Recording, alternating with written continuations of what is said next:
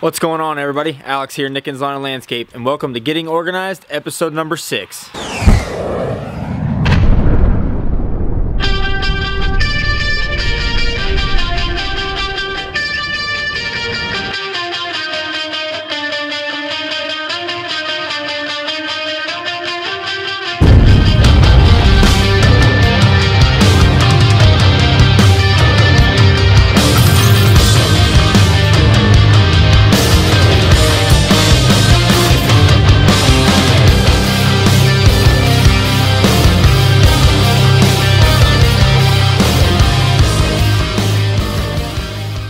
In this episode, we're going to discuss a great tip for your hand tools, whether that be in your shed, in your basement, or in your enclosed trailer. So this is what our setup looks like, guys.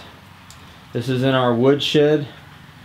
Just an old shed. It's got a rock floor. It's not much, but we have these hooks here from Home Depot. You guys have seen these or similar ones to these in our enclosed trailer setup that we use for our backpack blowers. This we just have a nail for these old snow shovels. I don't even know why I still have these things. That's the same like I just talked about for the blowers, but then we also have these ones here.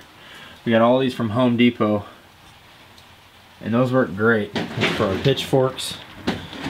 Quick note about the pitchforks: I see a lot of you guys doing mulch using like a scoop shovel. Use a pitchfork, it's way easier. Quick tip. But yeah, that's what we have for the rakes and the shovels. So it's something super simple, but it wastes zero floor space. Like I said, this is just in our woodshed, but you can do this anywhere that you have any kind of stud that you can drill onto or screw onto, nail onto, whatever way you want to fasten it. But quick tip that works out great. Those brackets don't get much more simple, guys. 2 bolts, 2 nails, 2 screws, whatever you want to use. And then just figure out your spacing, figure out what's going to work best for you. I did one kind of chest height and then one up higher above my head so I could put them close together and then kind of have the handles come down in between the shovels or the rakes or whatever. You kind of saw that. I'll show you another picture real quick right here. But again, super simple. You just got to make it work for you, make it work for your space, whatever you got. But hope this tip helped you guys. And real quick, I want to show you what to do if one of these handles on these pieces break. This stuff happens to us all the time. May have never happened to you. You may have never had to replace one. Or you may be that person that when you break a shovel handle, you get a new shovel. Don't do that. It's much cheaper to replace the handle. You can get a handle for like $9 or $10 at Lowe's or Home Depot. And I'm going to show you right now how to replace that. So this is basically what you got. This is a new handle. Like I said, I think I paid $9 for this. This shovel right here, I already took out the piece of wood that was in there, but this one's still stuck in there, still broke off where it broke whenever we were on the job. But you can see that pin right there that goes through, goes all the way through. You got to cut that out. So I don't know if you can see it. Yeah, you can see it right there, that piece of metal in there. You got to cut that out. So sometimes it works better to just cut one of the heads off.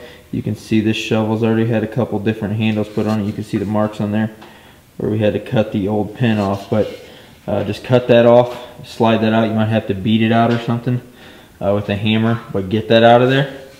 And then you'll slide your new handle in, and your new handle comes with the new pin.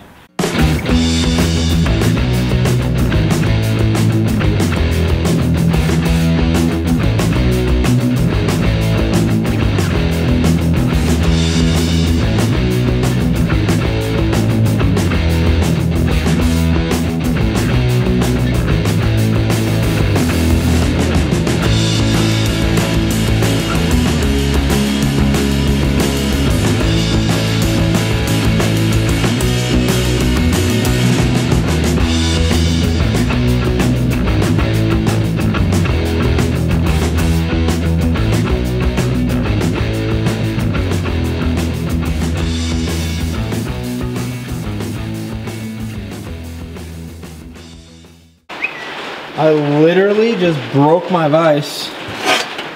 Harbor Freight's finest.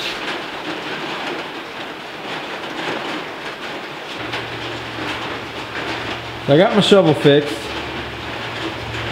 But seriously, that is not cool. Not cool. Not cool at all. Oh well, what are you gonna do? Move on, go buy a new vise, I guess. Probably won't buy that one again, but I need to get a new one.